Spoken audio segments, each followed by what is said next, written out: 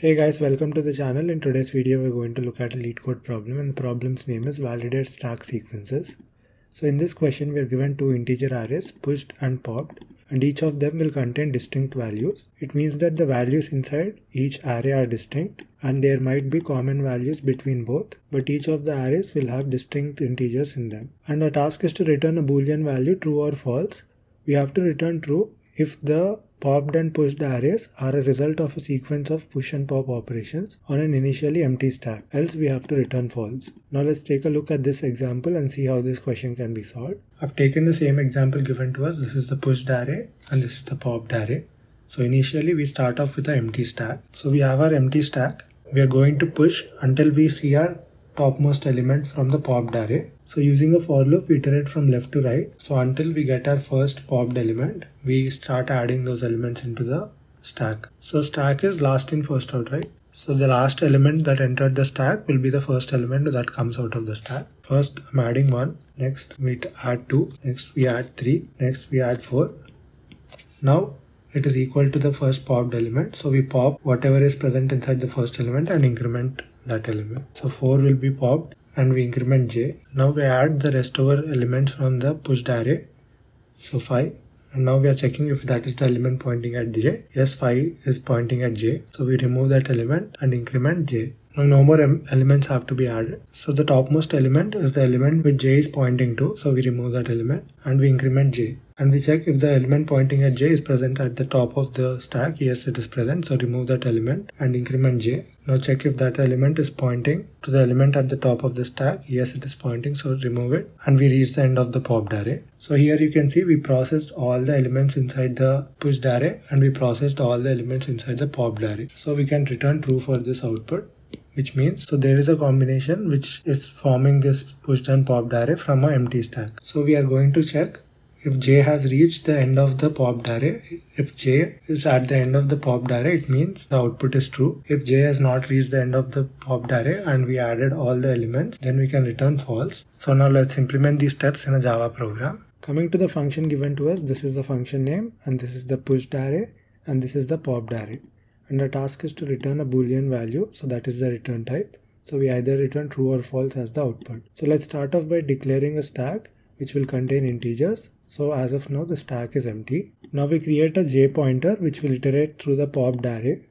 And now using a for loop, I'll start iterating through the pushed array from the starting index position till the end of the pushed array. And in each iteration, I'm going to push one integer at a time from the pushed array into the stack. And immediately after pushing one element into the stack, I'm going to check if the stack is not empty and the j pointer is less than the end of the popped array, because j pointer is used to iterate through the popped array. And I'm comparing the last inserted element, that is the topmost element inside the stack, is equal to the current element that is being popped. If that is the case, I'm going to remove that element from the stack and then I'm going to increment the j pointer to access the next element that has to be popped. So this while loop is used to iterate through the popped array and remove elements from the stack, and this for loop is used to iterate through the pushed array and add elements into the stack. And this for loop will be terminated once you reach the end of the pushed array, because you're iterating till the end of the pushed array. And now outside the for loop, we are going to check if the j pointer has reached the end of the popped array. If the j pointer has reached the end of the popped array, it means we have successfully added and removed all the elements from the stack. If the j pointer is not reaching the end of the popped array, we return false as the output. Now let's try to run the code. The test cases are running. Let's submit the code. And our solution has been accepted. So the time complexity of this approach is O of n and the space complexity is also O of n. Now let's debug the code with this example inside an IDE. So I've taken the same function which I've written in Leetcode and I'm calling this function inside the main method. And this function is going to have two arrays as its parameter, and I've taken the first example inputs for pushed and popped arrays. And I've placed two breakpoints inside this method. Now let's debug the code. So this is the initial pushed array and this is the initial pop array, and the stack is empty. J is equal to 0 and I is also equal to 0. Now we are going to push the first element into the stack. So 1 will be added into the stack. So here you can see the size of the stack has been increased to 1 and 1 has been added into the stack. Now the stack is not empty. This is true. J is 0 and popped length is 5, 0 is less than 5, that is true, and popped of 0 is 4, which is not matching, so this will fail. So we are not entering this while loop. And in the next iteration, I is equal to 1, stack size is 1, pushed of 1 is element 2, so 2 will be added into the stack.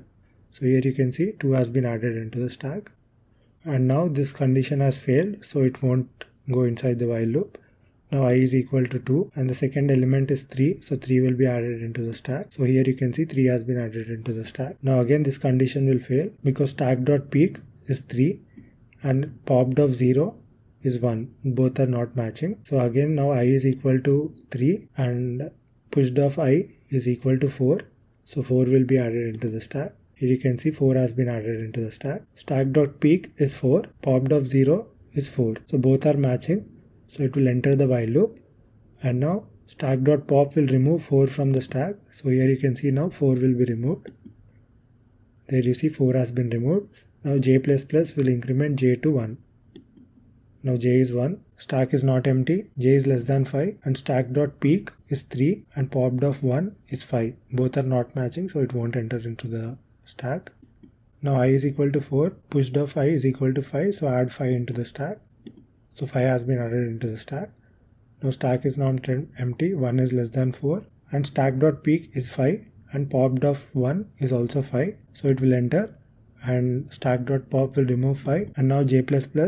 So j is equal to 2 now, and now again stack.peak is 3 and popped of 2 is 3. So it will enter. Stack.pop will remove 3 because last in first out, the last element which has entered the stack is 3. So first it will come out, 3 will come out.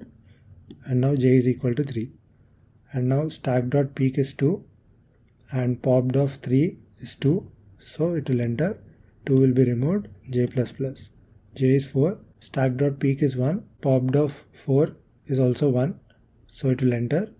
It will remove the last element, that is 1, and j++ is 5. And now j is equal to 5 and pop.length is also 5, so this condition will fail. So we come out of the while loop, and also so this condition will fail. And now we are checking if j, which is equal to 5, pop.length is also 5, so we return true. So true will be returned for this, which is being stored inside the result variable, and now we return the result as true. So here you can see the result is returned as true, and that is matching our output. That's it guys, that's the end of the video. Thank you for watching and I'll see you in the next one.